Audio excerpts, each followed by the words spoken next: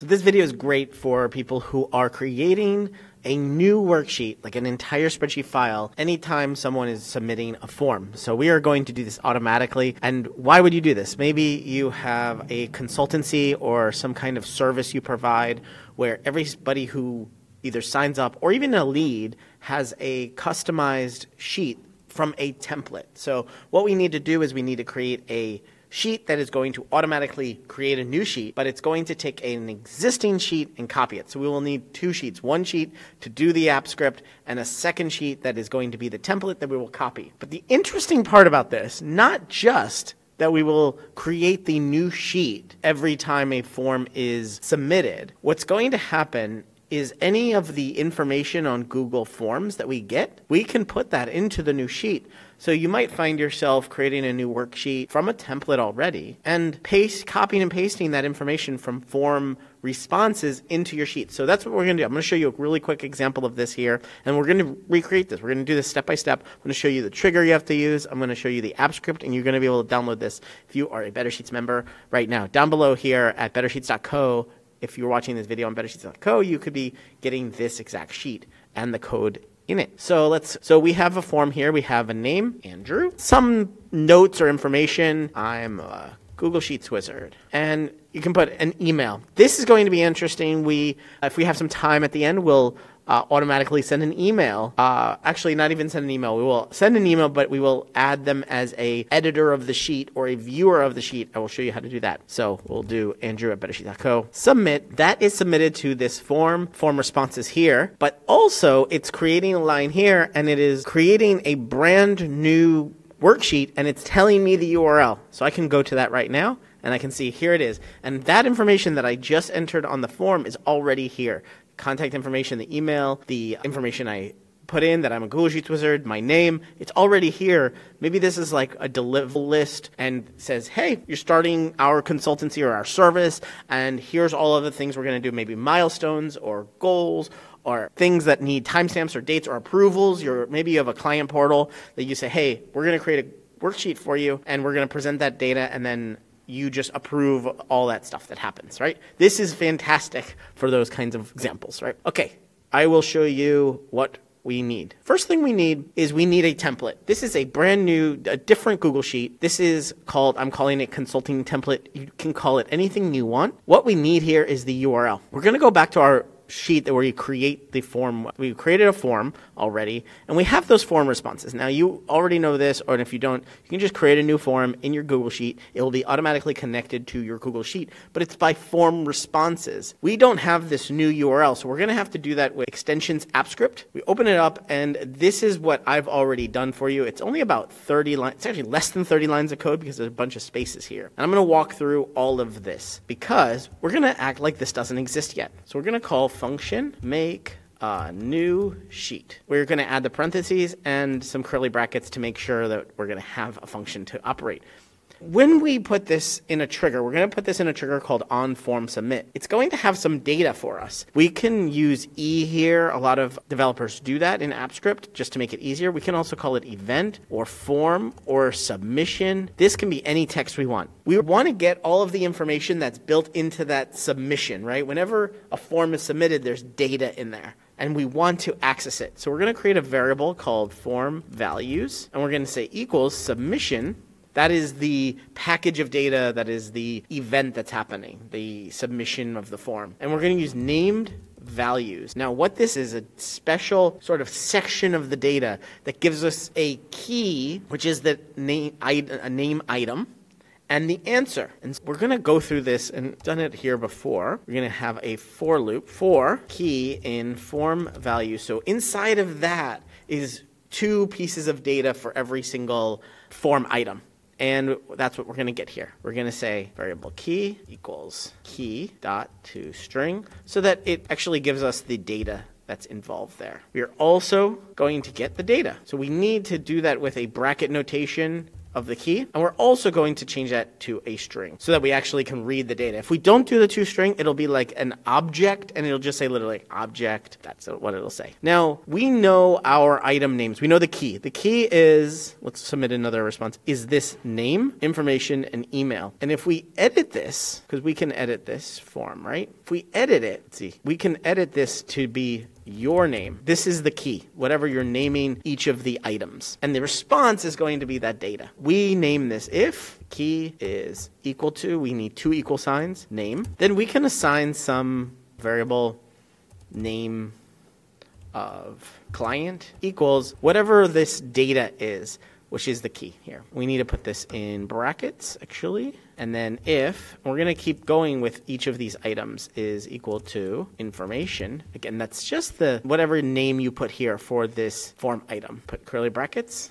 variable, let's call it information of client, is going to be assigned whatever that data is. Again, we're getting the data for each of these based on its key. If key is equal to email. That again is just the name here. You can put email address, you can put contact, anything you want. So we're going to say variable email address equals data. Now what are we going to do with this? One thing we want to do, and we did here, is we want to create the new sheet. We need to first get a variable of new sheet. Go spreadsheet app dot open by URL, and here we're going to enter a URL. I will get the URL soon of the template. And this is going to be, I can make a note here. If you're looking at this later, copy the template sheet. And we want to get URL of this. That's what we're doing here. Oh, we also have to actually copy it. I almost forgot. Dot copy. We're not just getting the URL. We're actually making a copy of it. We can name this copy. We want to maybe name it for the name of the client. So we'll just put, not in quotes, but name of client. That could be name of client, maybe our plus our service sheet, whatever name you want to give it. And now we want to get the URL. Get URL. And then over here on the new tab, so we can name this tab anything we want. In my case, I named it new. We're going to add this information. So we want to get, where is it? Here we go. So we want to get spreadsheet app dot get active spreadsheet, get sheet by name. We're going to get new. Let me move it up above my head. We're going to then append row. Now what append row does is we need to give it an array of information. So that's why we need curly brackets here. And the information we're going to give it is first we're going to give it the new sheet. We could actually, instead of get URL here, could actually do this variable new sheet URL. Be a little more specific. New sheet get URL. So we'll change this to get sheet URL. We will do a comma, and maybe we want all of this information on the sheet. So we're going to do name of client, information of client, and email address. Cool. So this is a array of information that we're going to put in across the row. We did it in this way: URL, name, information, contact. That's what we're going to do. So that's what this line does. Just puts that information there. So over on our template, there is a tab called Start. And on the new sheet, so not on this sheet, but when we make a copy of this sheet, this new sheet, we want to insert the name, the information, and contact here in B1, B2, and B3. So let's do that now. We're going to take the URL that we have up here. We're going to open it. And we're going to edit this. So again, we're in an app script of one sheet, and we're taking another sheet that we've just created, and we're editing information there. I think this is pretty cool. So we're doing spreadsheet app.get actually open by URL. The URL is going to be that new sheet URL that we just created up there. We are going to get sheet by name. Let's move this up a little so you can see it. Get sheet by name. We're going to do start. We know the tab name because we've named it. Get range. We want to edit set value is going to be the first thing here, name of client. Now we're going to copy this whole row and we're going to paste it. And instead of B1, we're going to do B2. And instead of name of client, we're going to do information of client. Same thing. We're going to copy it again, paste it. B3 is going to be email. So now what we're doing is we are creating a brand new sheet based on the template, copying it. Then we're going to take the form information that we've gotten and we're going to set the values of each one in this, not in the template, but in the new sheet we create. This is going to be really cool. There is one thing we need to do is we have to trigger this. Based on the form submit, we need to actually make sure that this function, make a new sheet, actually happens. So I'm going to show you how to do that. We're going to save our app script here. And over on the left side, we're going to go to triggers. We already have a trigger set up for the other one, so we can always delete this.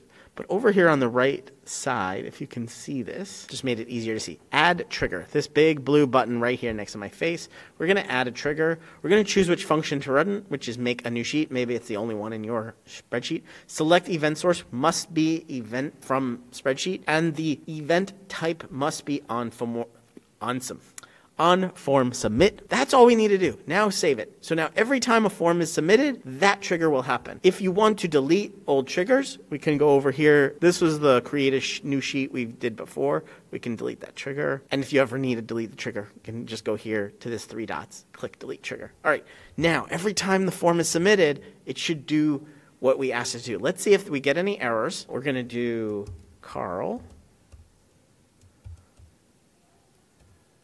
Forestry and Carl at google.com. Submit. Let's see if we get any errors. Let's see if it works. We may get an error, or it may take a little bit to do. Let's look at our execution, see if we have a failure. Yep, failed. Let's see what happened. This is really cool.